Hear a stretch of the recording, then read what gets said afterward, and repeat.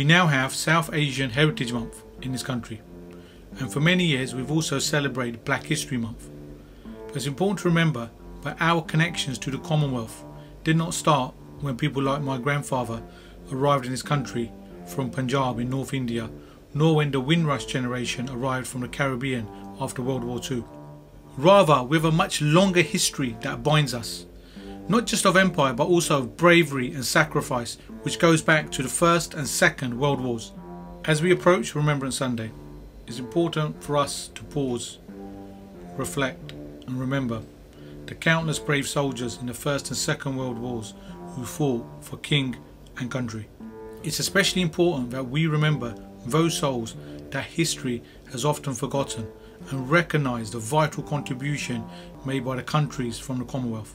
This film will focus on the contribution made by soldiers from the Commonwealth, from the Caribbean, the Indian subcontinent and Africa to the World Wars. Around 1.2 million soldiers and labourers from the Indian subcontinent, current day India, Pakistan and Bangladesh alone enlisted in World War I. They contributed a number of divisions and brigades to the European, Mediterranean, North African and East African theatres of war. Around 75,000 soldiers from the subcontinent died during World War I and a similar number were wounded.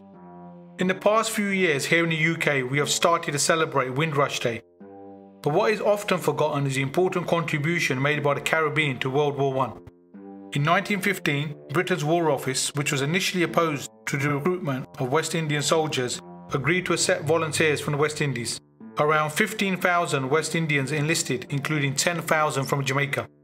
A new regiment was formed, the British West Indies Regiment, which served in Europe, the Middle East and Africa.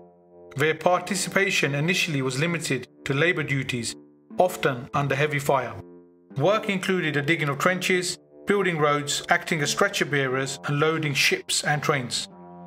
It was not until 1916 that the War Office relaxed its opposition to using the British West Indies Regiment in combat, which then saw 2 battalions fighting in Palestine and Jordan against the Turks of the Ottoman Empire.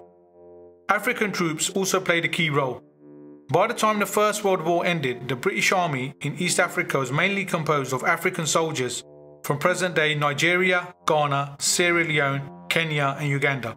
Whilst many European and Indian soldiers struggled in the harsh African climate, the local inhabitants had the skills to survive and played a key role in containing the Germans in East Africa and defeating them in West Africa. At least 180,000 Africans served in the Carrier Corps in East Africa and provided logistical support to troops at the front line. Black South Africans also played an important role, even though they were limited to logistic roles, as the South African government feared arming them. 25,000 black South Africans served on the Western Front in 1916-1917 as part of the South African Native Labour Contingent.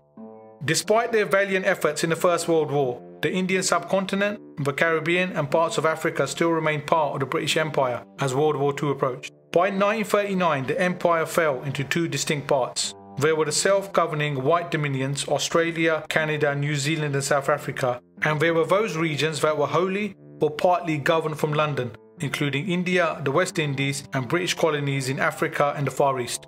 At the outbreak of war, India and the other colonial parts of the empire had no choice and automatically joined in on the war on the side of Britain. The Dominions made their own decision to enter the war on the British side. At the height of the Second World War, more than 2.5 million Indian troops were fighting around the globe, producing the largest volunteer army in history. Indian soldiers fought in Burma, North and East Africa, Italy and Greece. The Royal Indian Air Force fought against the Japanese, while Royal Indian Navy ships fought in the North Atlantic and the Mediterranean. Indian pilots also fought in the Battle of Britain. In the West Indies, thousands of men joined the local Home Guard and the British Army. They were eventually sent to Europe for training, but few were allowed to fight on the front line. Approximately 5,500 West Indian RAF personnel came to Britain in 1944 and 1945. From 1944, West Indian women served in the Women's Auxiliary Air Force and the Auxiliary Territorial Service in Britain, whilst over 40,000 workers volunteered to live and work as agricultural labourers in the USA. More than 500,000 Africans served as combatants as well as war workers in World War II for Britain, with a further 500,000 serving for France and Belgium. troops from East and West Africa fought against the Japanese in Southeast Asia in 1943 and 1944. It's widely believed by historians that had it not been for the contribution of the soldiers from the Commonwealth, the history of the world would look vastly different today. So why is this so important? It is important that we don't ignore the vital contribution made by those from the Commonwealth at a time when they were not even independent nations. Their positive contributions sowed the seeds for the eventual victory in the wars and the diverse country that we have now, where different cultures, faiths and ethnicities work, play, study and live together side by side, just as our brave soldiers did in the 2 world wars. And whilst in recent years we have developed Pacific celebrations to mark our diversity, with South Asian Heritage Month and Black History Month as 2 examples, it's important to remember that Black and Asian history is also British history, going back well beyond the arrival of our immigrant grandparents and forefathers. By recognising our shared history in all its many facets, we honour and acknowledge those brave souls who made the ultimate sacrifice so that we can enjoy the freedoms that we do today.